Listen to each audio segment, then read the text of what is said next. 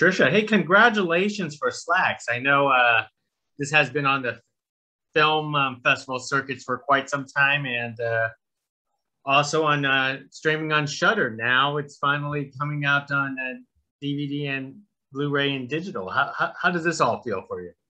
I mean, it feels amazing. It always feels great to finish a film and then have it go on Shudder is just a dream come true. So I'm a total horror geek. So yes, definitely a dream come true.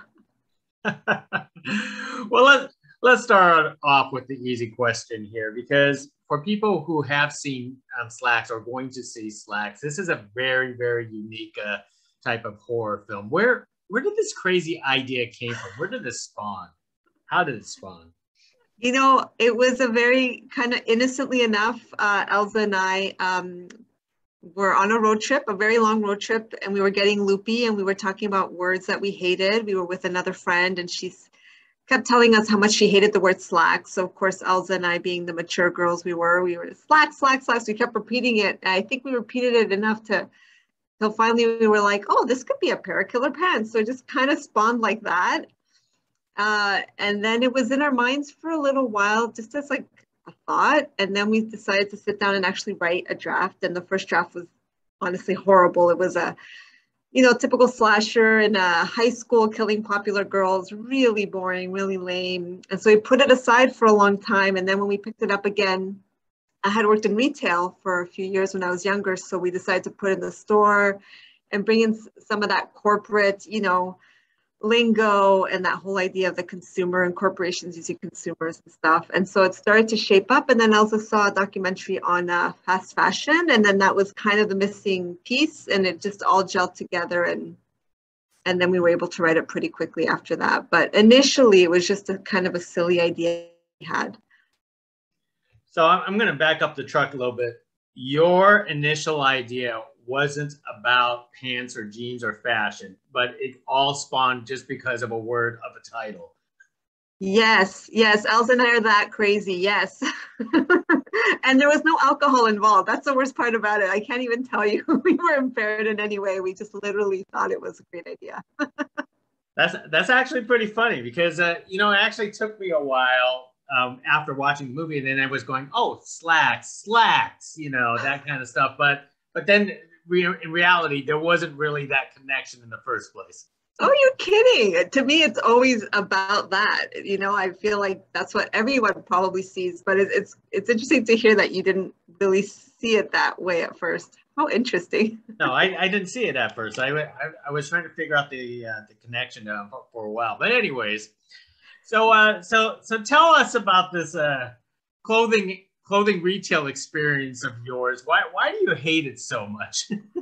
I mean, first of all, if you could see what I'm wearing, I'm not a fashion person. So at the time, it was the only job I could get. And it was like my worst nightmare working in a clothing store. I literally wear the same thing, like a t-shirt and jeans, like every day of my life, all the time. So I worked in one of those big chains and it was just a crazy lingo. It was just kind of disgusting, to be honest. Like we'd start off the morning with like, this is our goal for the day. This is how much money we have to make and what we have to repeat to the customers. And it was just so much brainwashing. And I was there probably way too long, to be honest, looking back. But it was just kind of the idea that the corporation was pretending to be a really great company that was really awesome and cared about its consumers, when really they were just a number. And every morning it was like, we must make more money than last year. We must make more money than last year. It was like this mantra that our managers kept harassing us with. So yeah, it was kind of horrible when I look back. And, luckily I had a few kind of cool people that I worked with, but for the most part, it was a crazy environment. And the managers were kind of like Craig in the movie. Craig is an amalgamation of all these managers I had at my store. And we just took a piece here, a piece there. And that's how we created Craig, the character of that like crazy manager.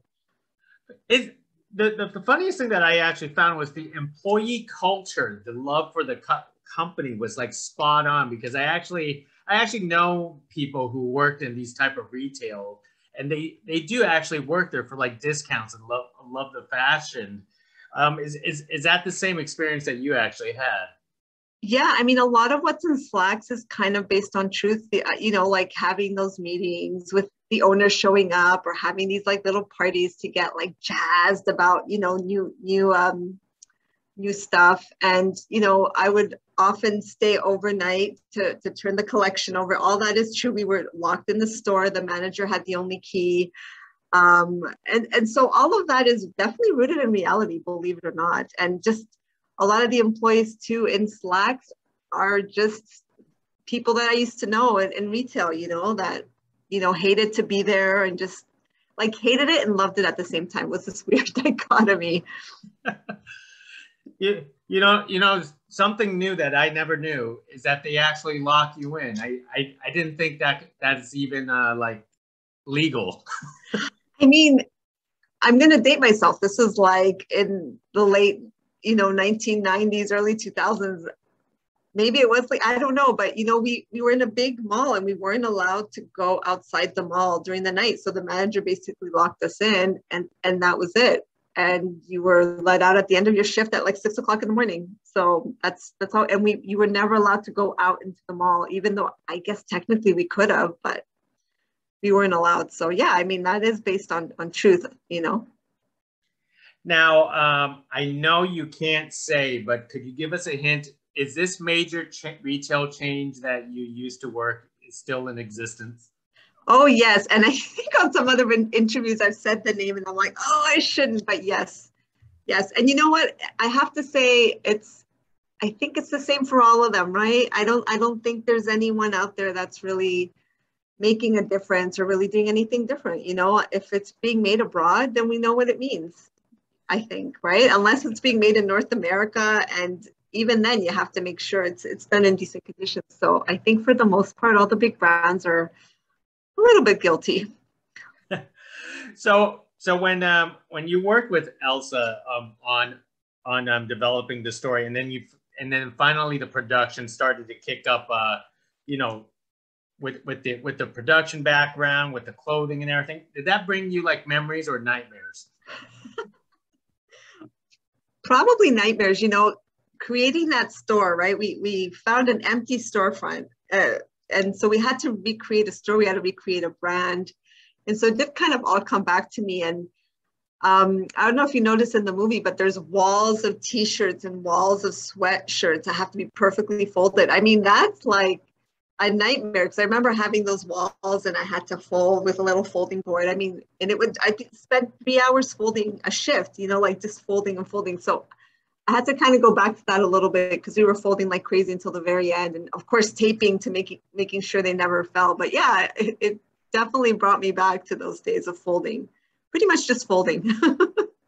Now, of course, you know, this movie could have been made 20 years ago, 10 years ago, or 5 years ago, but you actually updated it with social media influencing. Talk about that. Yeah, I mean, that was all Elsa because I'm going to be honest, I'm not hip enough to even know what an influencer was. So she came across an influencer and she called me right away and she's like, guess what? These people exist. I'm like, what are you talking about? And then she showed me the video and I was shocked. I didn't realize the extent. Like I said, I'm not into fashion. I'm not into anything like that. So I had no idea the amount of power some of these people hold. And it's pretty crazy. So we knew right away we had to have a character like that in the script. I mean, it was obvious. And of course, you know, the pants want their revenge on this person. And for yourself, I know you mentioned at the beginning of the interview that you have a love for horror. What is about horror that is just drew you? Because I understand your last script was also a horror. Yeah, I pretty much just do horror. That's what I like. But you know, I think when I was a child, I just liked being scared because I got into horror very young. You know, I mean, my parents, for better or for worse, they kind of let me watch whatever I wanted. So I was, you know, 8, 9 years old watching all sorts of horror films. They didn't care.